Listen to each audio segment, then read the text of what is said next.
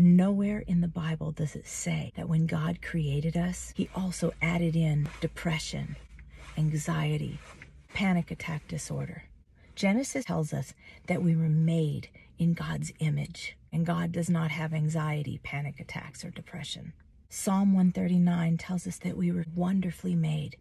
I mean, I realize that we experience these things. People have experienced them and continue to throughout history and in the present day. I've had some experience with it myself, you guys.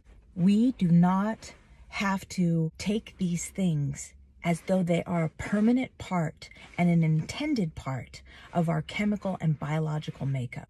We have the ability to call them out and cast them down in the name of Jesus. Now, I am not saying that if somebody needs medical help with this, I'm not trying to discourage that. Recognize that with God, Holy Spirit, and Jesus, we have in the three of them a loving and powerful support system that is empathetically aware of our sufferings and is ever present for you to call upon at any time, day or night. Again, I'm going to remind you about 2 Timothy 1:7, where it tells us that we were given a sound mind. I know this is a lot, but I will be praying that this message provides you with tools and gives you peace.